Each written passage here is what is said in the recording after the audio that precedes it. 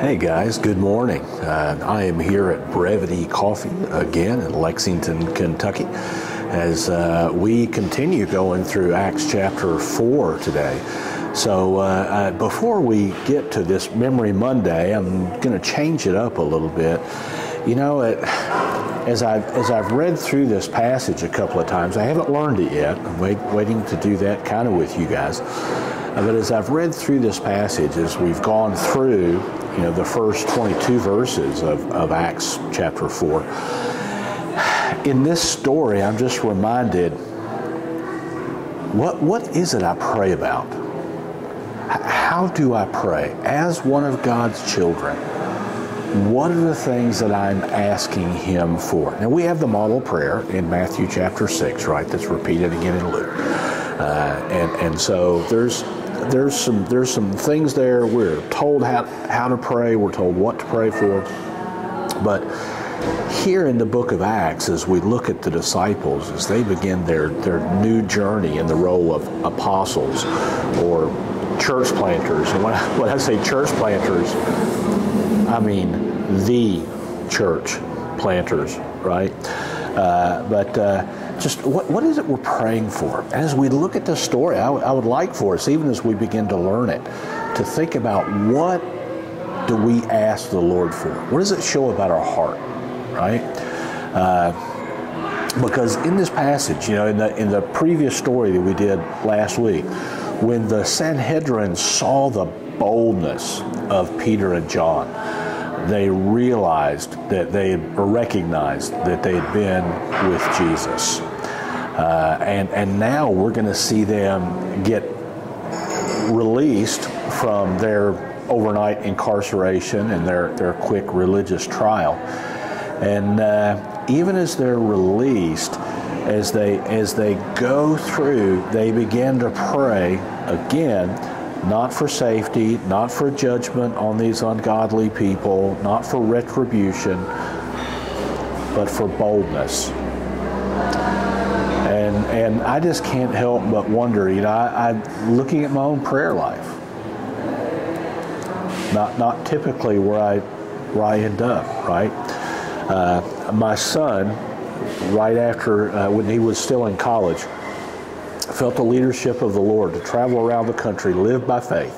He would just get in his car, he would take these faith trips, right? He'd be gone for 2 or 3 weeks, and he would just get in his car, he wouldn't take any money with him, and he would travel, and then God would provide. It was just, it's an amazing testimony, and I think much of who he has become today has come about because of those things that God did. But, you know, and looking back at this, as I'm learning this story, and I'm just thinking, wow, as I was praying for him, you know what my want was? My default? My default was to pray for his safety. And we did, and there's nothing wrong with that, right? But even as we prayed, I'm not sure that are really focused on boldness. We did pray for effectiveness at different times and different places as he would kind of let us know what was going on in some areas. But as I look back at that experience in my life,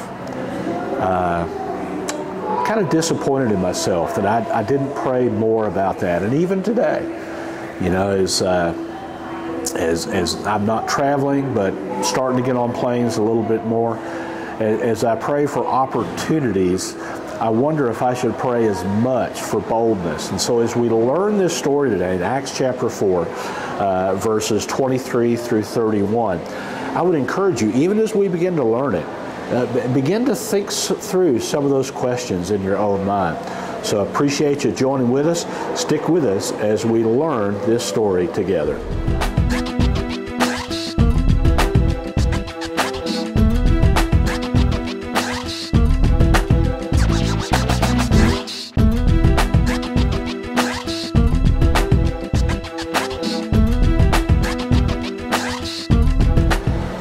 So what we have going on here is Peter and John, they healed this disabled man who went into the temple, and people were freaking out.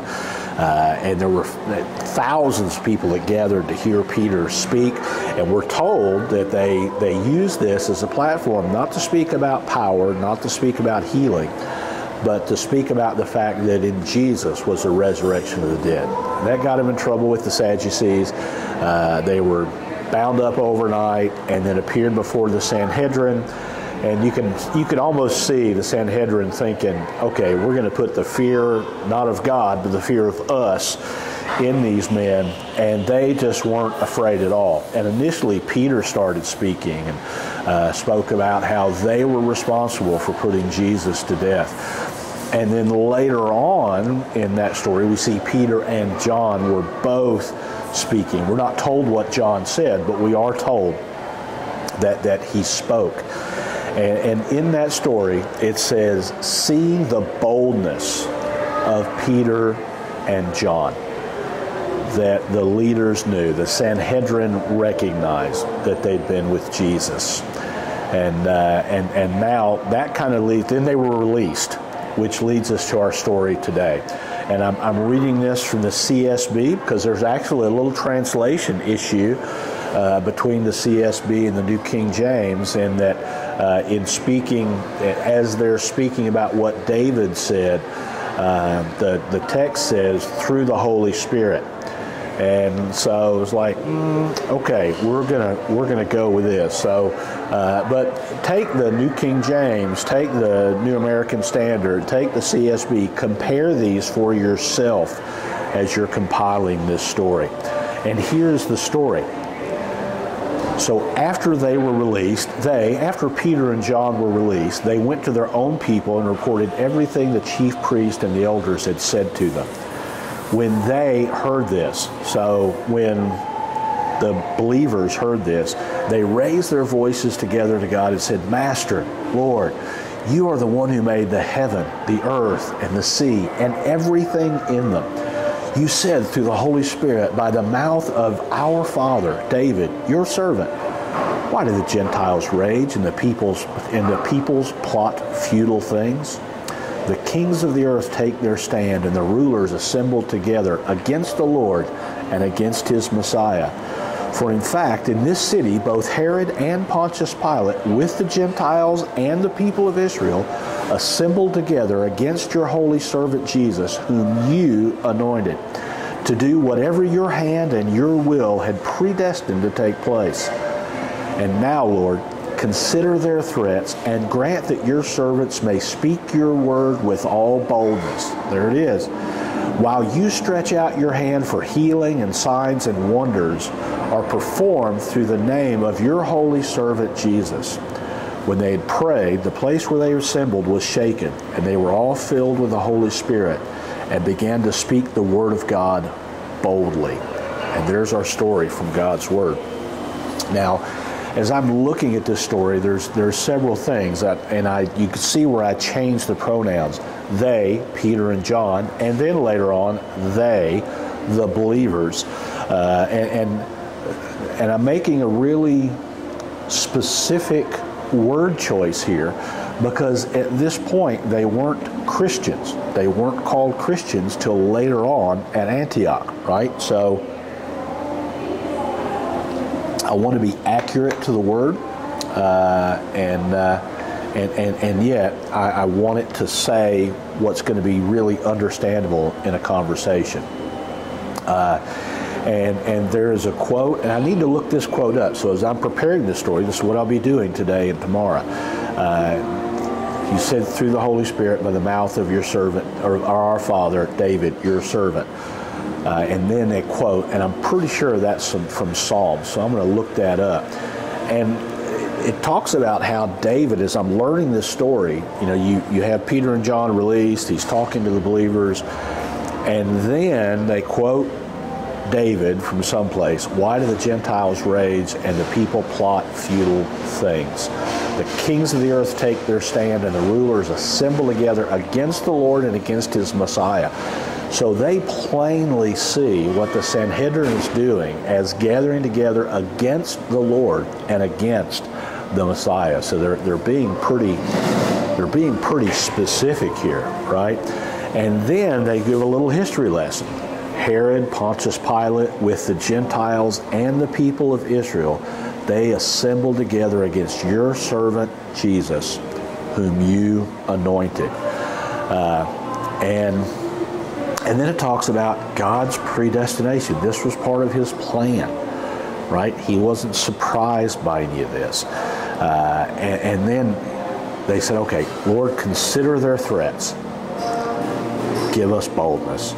So to me, that is the meat. So they're released, they gather together, they rehearse what David said, then they apply what the Sanhedrin and Pontius Pilate and the rulers did, and now they kind of get to the meat of what they're praying. Give us boldness. And they do, want to be real careful here, because it says, while you stretch out your hand for healing and signs and wonders are performed through the name of our holy servant Jesus. So it's not that they're doing away with the miracles and the wonders, but they want those to be springboards to preach the message, right? And they want to do it with boldness. And then as I get to the end of this, just thinking ahead, when they prayed, the place where they were assembled was shaken, and they were all filled with the Holy Spirit, and began to speak the word boldly. So that prayer was answered like instantly, right? But it is interesting that here you have these people who just prior to this were filled with the Holy Spirit, and now they're filled again. So what as I'm just learning the story, I'm thinking ahead to myself, what might I learn? What questions might I ask about the filling of the Holy Spirit? Because they were filled and now they're filled again. So what might that tell me about walking in the power day to day of the Holy Spirit? So I would love to see, as you go through this story, are there questions that pop up in your mind? I'll be doing this story on a Zoom call in a Central Asian country. And so if you see some things here, I would love to have you share it with me, either in the comments or at the end of this video. I'll have my email address, vernon@simplythestory.org. If there's questions that pop up to you, like, wow, I don't get this, or I don't understand this, or I would love to have you share those. This is our 201st, I'm saying that right, video that we've done since the pandemic. And I'm going to try to increase our quality, and I'm going to tweak some things here a little bit. And so if you have suggestions or thoughts, you're not going to hurt my feelings, and I'll either listen to them or say, boy, that's the dumbest thing I ever heard, and not do it. But I would still like to hear it. I won't say that's the dumbest thing I ever heard on camera, right? So I'll put that out there. If you have not subscribed to the channel, I would appreciate it. We're trying to build this up a little bit, and the reality is I am never going to be a YouTube influencer. I get that, but when I die, maybe my grandchildren will be able to look at this and learn a few things, and maybe dig into the scripture and see some things that they wouldn't have seen otherwise. So until the next time, keep on telling those Bible stories.